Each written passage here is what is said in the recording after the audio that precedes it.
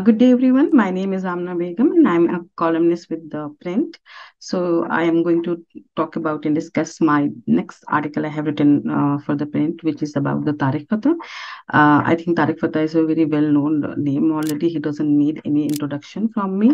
A Pakistani born Canadian author, free intellectual free thinker. So, he has written a few good books which should be read by everyone to know his scholarly work as well.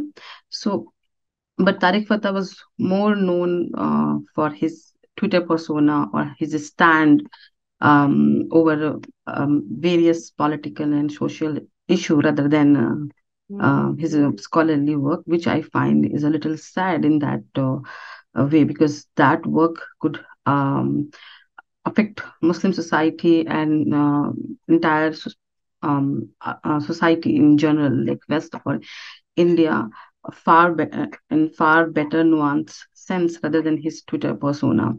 However, I have written this article through the prism of an Indian Muslim. How, as a progressive liberal Indian Muslim, I have been seeing his journey till now.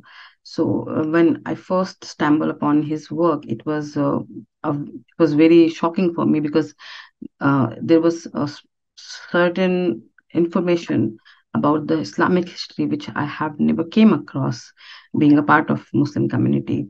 So after that, I started reading, searching more about his work, and it was unconventional. So it started um, it started initiating a different kind of thought process. Like, why don't we ask this question being a Muslim? Why don't we introspect that, yeah, this point or this idea is right? We should indulge in these questions, and it could be right or wrong. We can just find the answer. But with the time, I also saw that sometime his stand goes into too much personalized space or kind of generalized Muslim way too much. Apart from that, he wouldn't shy away even sharing those stories and any information about the Indian Muslim community without verifying it. It could be fake a video or it could be anything very controversial. So he was not very thoughtful in that sense. So I had my fair share of his like I have seen him from someone whom we could engage with, but have your critical view about him. The thing which I really liked about the Tariq Fatah was his love for the India, and I learned you can be Indian even without being born in India. So that love for India and Indic culture was very impressive. But at the same time, I realized that it's very different to love Indic culture and being a part of Indian society, being a stakeholder, living your life as an Indian Muslim, as a minority in India, and going through the practicality of the ground reality. That's two very different thing, and he can never claim to know those realities because he was not brought up here. So that's maybe that is the why that was the reason he was not very thoughtful before posting such a content because he doesn't understand what consequences this could bring for the society and both society who are living together here in India. However, even Muslim community have to understand even you don't like criticism. And if you feel this is not only criticism, it is a kind of a very generalized attack on you. Instead of hating someone and labeling them as a murtad, there is a far better way to approach it and indulge in the dialogue.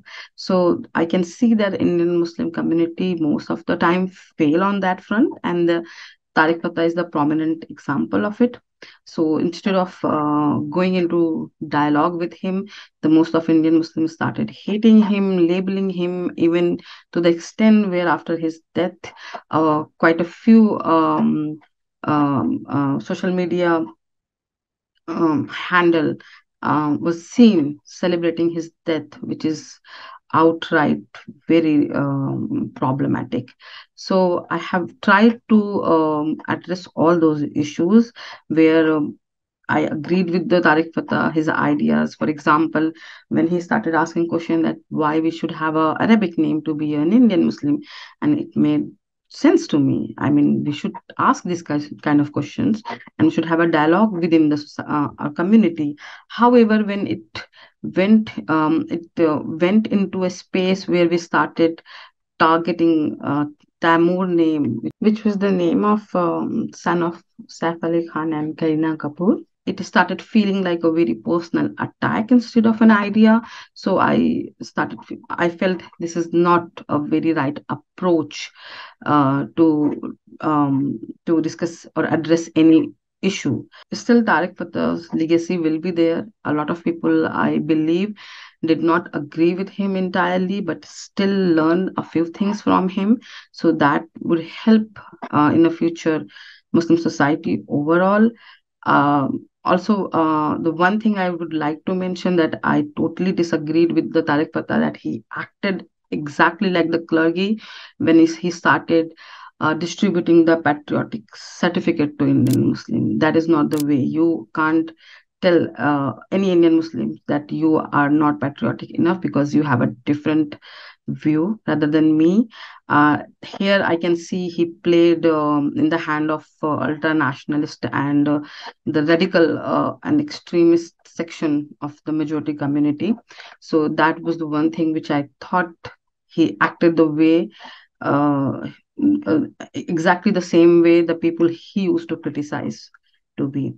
That's all. To know more, please read my article. Thank you.